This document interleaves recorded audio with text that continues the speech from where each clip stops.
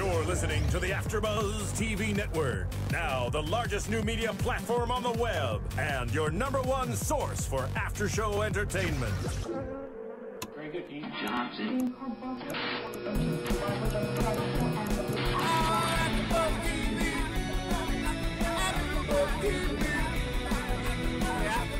From the AfterBuzz studios in Los Angeles, California, and streaming live on Ustream, this is AfterBuzz TV for Louie.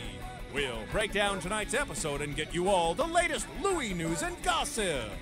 If you'd like to buzz in on tonight's show, you can buzz us at 424-256-1729.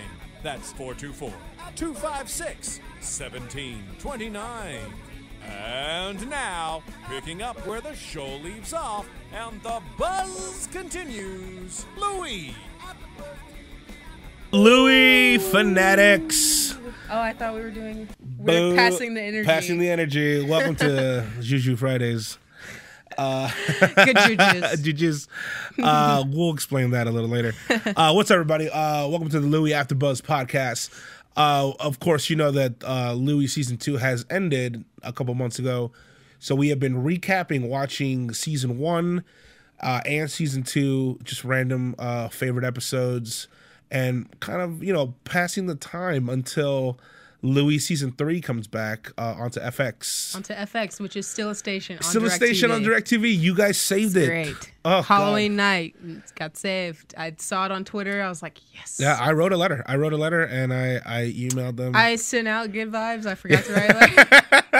I sent out my good juju vibes, and they were like, all right. FX is one of my favorite networks. Yeah, so, it's great. Louie, It's Always Sunny.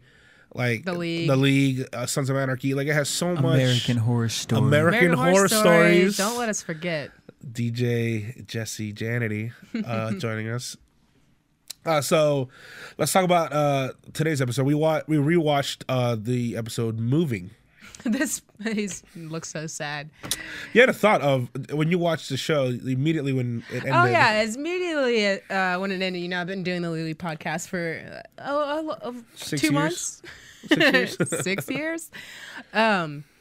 It's funny because I initially I enjoy Louis C.K. as a comedian. I respect his career and all that jazz. But I never really got into his show as something that either left me feeling good or inspired me or made me want more. But the more I'm watching it, the more I'm kind of connecting with him and his character and understanding where his mind's coming from and the flow of the show. And I could see how people who maybe don't watch this show don't really understand what to take away from it because now I'm starting to be able to relate to it on a much different level. It's not that it leaves me with, after I watch Modern Family and it's so funny and I'm just dying, I can't wait for next week. It doesn't leave me with that feeling, but I'm so interested in what's going to come next. And next season's going to be even better, I know, because it's just, I feel like even though he had the Louie show on HBO, I feel like on FX, he's finding a different voice for himself, finding his audience, and the response is coming out, almost instantaneously with how connected he is to his fans through the internet, through, just being out there. And Were you a fan of Louis C.K. Prior to the show? Or No, not necessarily. I mean, I knew who he was, but he wasn't someone that I would if he was in town, I would have to go see. I mean, he's still not like that, but he's not, he wasn't someone that I was a huge fan of, but he's great. He's one of my all-time favorites. Oh, yeah. So when a show actually I was a fan of Lucky Louie. I mean, it wasn't a good show. Mm-hmm. It wasn't it definitely wasn't his voice, but they let him peak his voice a little bit. They let him he got to say he had a whole episode where he got in trouble because he called his wife a cunt, and that whole episode was just amazing because first off, so taboo, and then even on HBO, you don't hear that often, and the fact that he said that to her face, and it was just it blew the doors off my head, dude. I was like, whoa, oh my god, yeah, this is amazing. And there was this one line that from Lucky Louie, from HBO's Lucky Louie, that I love, and it's when his wife is trying to get pregnant, they want to have another kid, and he like resists and resists, and he goes, she's like, why won't you have sex with me? Like, why won't you want to have a baby with me? Mm-hmm. And he goes, because your vagina is a cavern of economic, like, destitute or something like that. It was something to that effect of, like, he just yelled that in her face, like, because your vagina is a cavern of, like, economic ruin. That's what it was. And, like, that, I was always like, oh my God, this guy's a genius. And then his stand-up, of course, I've been a huge fan of. So it's great because you don't get to see, you know, there's a million guys doing stand-up, and literally a million. If you think about even like 5-7 years ago when he was really touring a lot and doing just the stand-up, like the grungy clubs and the side that you don't see televised, the side that you don't see from these guys that have come up, like that get their own TV shows. He was working that grind, but at the same time, I'm sure he was writing, thinking about filming. The fact that he edits his own show, he's been editing for, you know, some time. So I like seeing not necessarily him as an underdog, but as an underdog in other aspects of his creative process, be able to produce his own things and get it out there the way that he wants it to. And that's what I love about the show and FX, because they allow for that here's to the happen. thing, like, I was very like taken back by HBO when they first of all they canceled it. I still don't think it should have been canceled. Personally, I don't think that should have happened. I felt like even though it wasn't amazing, I still a couple more seasons at least. Mm-hmm. But they put it in sitcom form. It was a multicam for HBO. It was like odd. But you know, it was him. For those who don't know what multicam is, it's when you have a live studio audience, correct? Not so much. No. It's just it's 3 to 4 cameras, edited, like shot like a play. Almost. Shot like if it's on a stage. Big Bang Theory, it has a stage. This is a single cam. His show on FX that's single what cam, gives locations, it a slightly different feel. Exactly, a little more real feel. Exactly, and so like with Lucky Louie, they had. You know, it was definitely had writers. I definitely had, like, let's take Louis C.K. and put him in this situation. And they had him married with a daughter, and then he had his boys at like the bar or like the truck stop or whatever, and people that he worked with. And so it was like kind of forcing Louis into this like life of the working man, and then his personality seeps through, and then that's the show. Mm-hmm. Here, FX gave him complete control. The reins are his, and I feel like that the success of the show. And here's the thing: I don't understand why other networks don't do this. Like, they're so rigid and so like worried. Like, I feel like FX is probably one of the best television channels on air right now, because AMC, it's funny that drama. AMC's doing the same thing with allowing their own for drama, that content's coming up. But if you think about it, like, as soon as American Idol got popular, everybody had a singing show. As soon as, like, you know, Real Housewives everyone has a housewives show. It's like, why don't you look at this formula and see how these shows have gained an audience, have staying power, actually offer something back to their audience, you know, and it's not just like what's hot this season. They're allowing for all of these guys to develop this network, and it's bringing all those people that these other channels are just shoving off. Yeah, It's Always Sunny crew, like, they did their show. Yeah. You know, and then they let them do it their way, cast it their way. And look at it, you know, it's been running for years now, and it's still... Actually, tomorrow, Charlie Day hosts SNL. Yeah? Yeah. Wow, finally. November 5th. I was waiting for him to get famous. I can't wait. He was great in Horrible Bosses, but back to Louie. Segue, back to Louie. Oh, no, I mean, you know, it's all on topic. It's geniuses being given the opportunity to bring TV that we all want to watch. And, like, you look at a show like Whitney, you know, and I've bashed it enough off the air. I love Whitney Cummings. She's a great comedian, but that show is it's so heartless. It's so sitcom-y and so not not interesting to watch. And not, and Now, not do you funny. think like, that it's trying. maybe they're doing that same thing with her that they were doing? I Louie? think so. They're just I'll give kinda her that benefit. a formula, and they're like, you have to fit yourself in here. Somehow. Definitely. Oh, totally. I'm not gonna go on and say like Whitney Cummings isn't great. She, her other show, Two Broke Girls, is doing really well, and I think it's really funny. And it has a friend of mine, Beth Bears, and she's wonderful on it. Mm-hmm.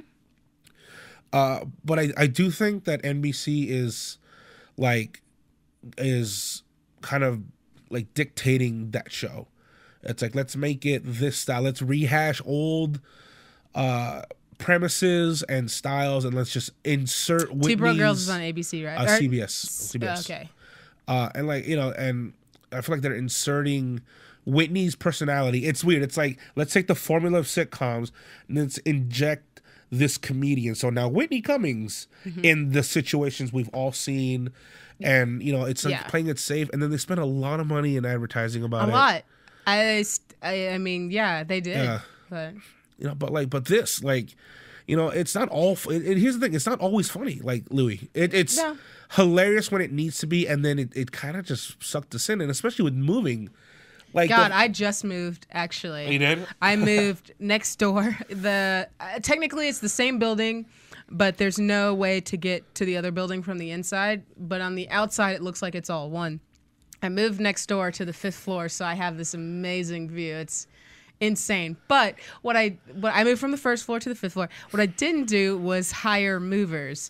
So because you could have asked me. I had some friends come help me, but I only got like 2 or 3 boxes because the idea in my head was, I'm just gonna go set it up exactly how my room is now. Like, I'm gonna go and bring my kitchen stuff and just go put it up, and then hell no.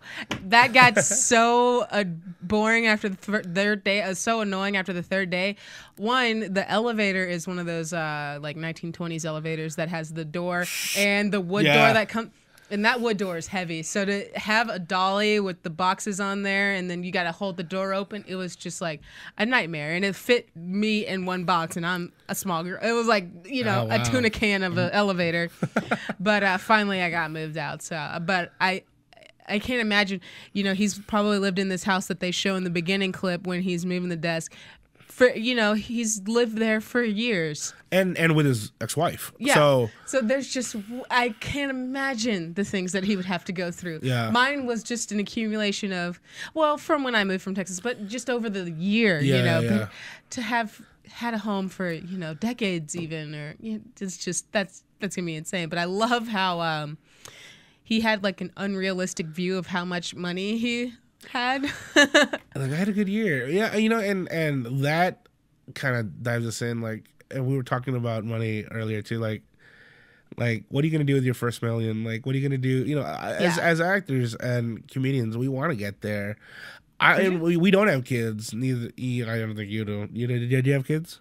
I don't know. Okay, you don't know. I definitely don't have kids. No, I don't. So have kids. I can't even imagine like I'd love to give my kids the best home where they could grow up in, and Louie took us there as like a dad who can't really afford it, but like he left us with this like determined, like, I'm gonna get this house. And my kids are gonna play outside in the garden. Exactly. I'm gonna grill and watch them play. Yeah, and then showing how bad the other places are. Like it was like comedically bad, but like sometimes you've gone. That is true. It is like you're like, really, this place cannot. Who could live in this place? Yeah. Like it's like living rooms are that small or room spaces are that small, but people.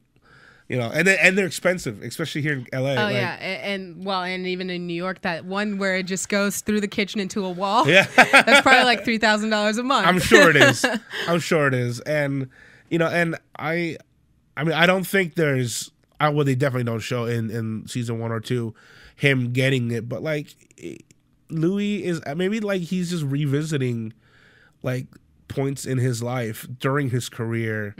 So like I'm sure he's had a point where it's like because the journey. This is all about the journey. Like, exactly. Even in my 1 year being here, I have ideas that I could poke fun at myself and make into a sketch, make into something that I could put on Funny or Die, or But this is like that's exactly where he's pulling from. Is him coming up all these years, you know, he's experienced, I'm sure, crazy situations and more humbling situations, like just trying to find a home, you know, with his lifestyle that he has at the moment, you know, being a divorced single dad, plus the nightlife of being a comedian, you know, as a career, and the non-monetary following that has sometimes. On a lighter note, Todd Barry, for those who watched this episode, he's the comedian who, when Louie's looking in the newspaper for like different apartments, he's just like staring him down. Louie's obviously focused in like finding a new place, and he's like, "I'm gonna eat your mom's asshole." Hey, I have an idea. Like, I'm gonna fill up a bathtub full of homeless diarrhea and dip your mom in it. Like, just like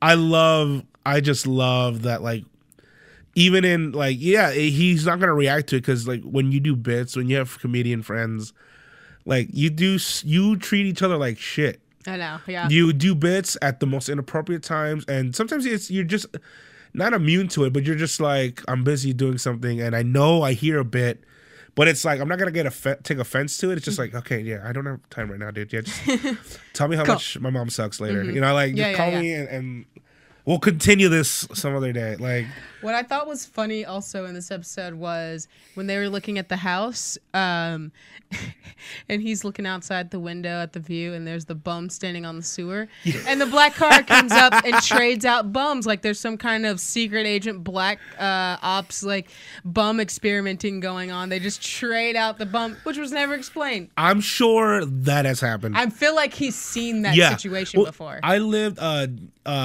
with my buddy Colton Dunn off Sunset. There's a house that in the comedy community is called Camp Hollywood. A lot of awesome comedians have lived there. And I lived there for a couple months, and outside of your window, like, you see some screwed up stuff. My first night, there was like a Russian couple, like, breaking up and getting back together, like walking up and down the street. I was just on the porch, just like drinking a beer, just hanging out. Kind of like, yeah, I'm finally settled in. Just gonna hang out. I have the house to myself. Colton like was out with some buddies, and I was just like hanging out, and like just watching like this couple like in Russian. Like, I identified it as Russian. Like, come into. Did you Shazam? You Shazammed. They're like, what language is this? Shazam? Yeah. Thanks. All right. Well, they come out from like, because there's like bushes, and then they came into the street yelling and like fighting, and then the guy's like walking away, like not having it. Then he comes back, holds her, and like they just like, it's all passionate. It's all Russian, like soap opera. And I don't know what they're saying. And then she like hits him like on his chest. He tries to kiss her. She pulls away. They both leave opposite way. I'm just like, what the hell is going on? Now, it's not as creepy as like a homeless man being replaced but it's that's like, just strange. But like hookers have walked up to our doors. Oh, yeah. A homeless guy was asking if we had a room for rent, and we're like, what? Get off my porch. What are you talking about? And so when you live in these places, the craziest thing that you would never think happens. So I'm sure he saw that. Definitely, especially New York. I feel like that could happen in any. I feel like that could have been the most affluent neighborhood, and that still would have happened. You know, like, it's a little bit different. I don't have any crazy stories of me seeing people, but I was walking home one day, and it was not near Halloween. It was maybe 2 or 3 months ago. 2 a.m., 3 a.m., there's a couple of bars. I live by, if anyone in Los Angeles knows, I live by the Dresden in Los Feliz. And so there's like the Dresden's there, Public House, you know, the movie theater, Figueroa, all those places are open late at night. And so I feel pretty safe coming home at 2. And this guy, full on Charlie Chaplin, like mustache, carrying the cane and swinging it, like hat and everything, walking pigeon-toed. And I was like, all right, I'm just going to cross the street and just be normal. If anything happens, I will scream loud. But nothing happened. We made eye contact. He was in character. I don't know where he was coming from or going to. What if it was like Charlie Chaplin? Like the ghost? Yeah. And he was trying to communicate with me. He just want to go to the Dresden. Oh, But yeah. He just wanted to hang out. Yeah, and he scared you, but he didn't mean to. He's just being his own self. I was just like, what is going on? It's like the middle of August. Is this Charlie Chaplin really walking across the street right now? And it's not in an area where it's like you see the costumes of, the people that are down in Hollywood Boulevard or anything like that. Oh, yeah. It's not Hollywood and Highland. No, yeah. This guy's off the tourist trap. This guy's off the grid. He's in Hipsterville, and he's like walking around. Maybe he's probably in a band. He's probably some dude. I don't know. Taking UCB classes. Yeah, right. We're going to take a quick commercial break. DJ Jesse Janity. Energy. The biggest new media platform on the web just got bigger. More bandwidth, smoother streaming, lightning fast download. Don't get technical with me. AfterBuzz TV is making the jump to hyperspace. Join the fun at your #1 source for after-show entertainment. Look at the size of that thing. AfterBuzz TV. And we're back. Attack. Here we go. Not black, but she's black, and that's okay because it's not whack. No. I want Louie to freestyle. Yeah, can we get Louie to rap? We'll send it into them. We'll send it into FX. Louie. But like the style of the show, like here's something that I've always touched upon watching the show.